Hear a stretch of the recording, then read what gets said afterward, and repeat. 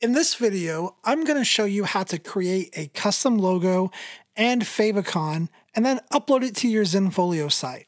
Now, before we get started, I want to give you some tips and file specifics to keep in mind when creating your logo and favicon. First, I would recommend that you create a horizontally orientated logo. This will allow you to maximize the size of your logo in the space provided. Also, you'll want to create two logo files.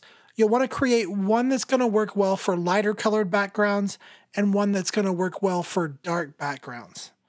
When you save your logo file, you want to save it as a PNG file with the transparency turned on.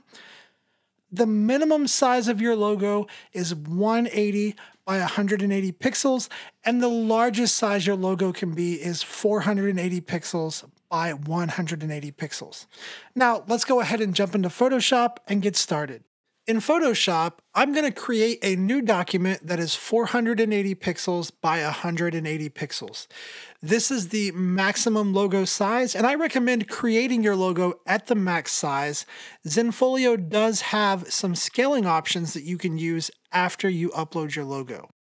Now, once you've designed your logo, before you export it, I recommend turning off any background layers and then cropping in really nice and tight to your logo. And you can do this by holding Command, clicking on your logo layer, and then selecting the cropping tool and hitting Enter. Now it's time to export our logo as a PNG file. Now, I'm using Photoshop CC, so I can use the quick export as a PNG as long as my settings have the transparency option turned on. If you're using an older version of Photoshop, then you're going to want to use the Save for Web option.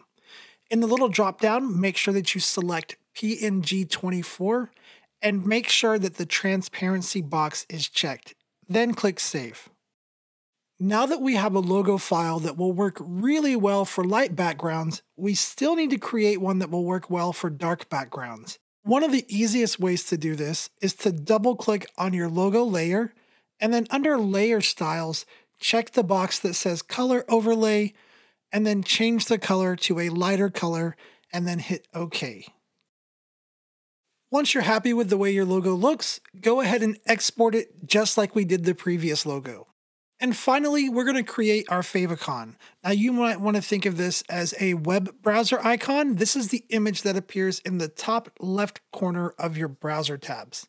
Now, the max size for your favicon is 32 pixels by 32 pixels, and I recommend designing your favicon at that max size. Since this is a very small logo, I would not recommend that you resize your main logo, but create a logo specifically with this size in mind.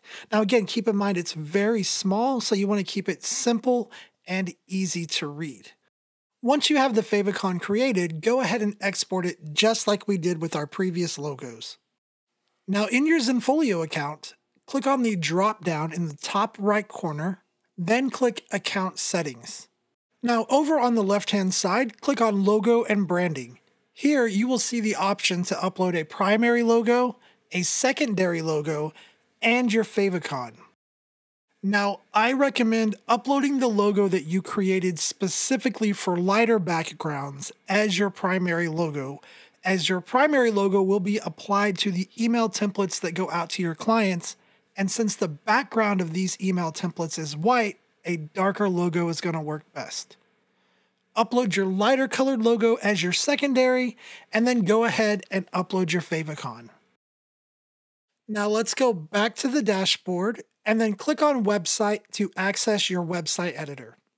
Go ahead and click on your header, and if you don't see your logo, make sure that you set your logo to show. Here you can also choose whether you want to use your primary logo or your secondary, and you can also control the size.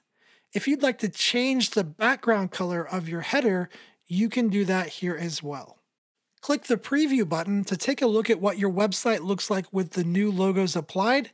Once you're happy with everything, all you have to do is click that publish button to make these changes live.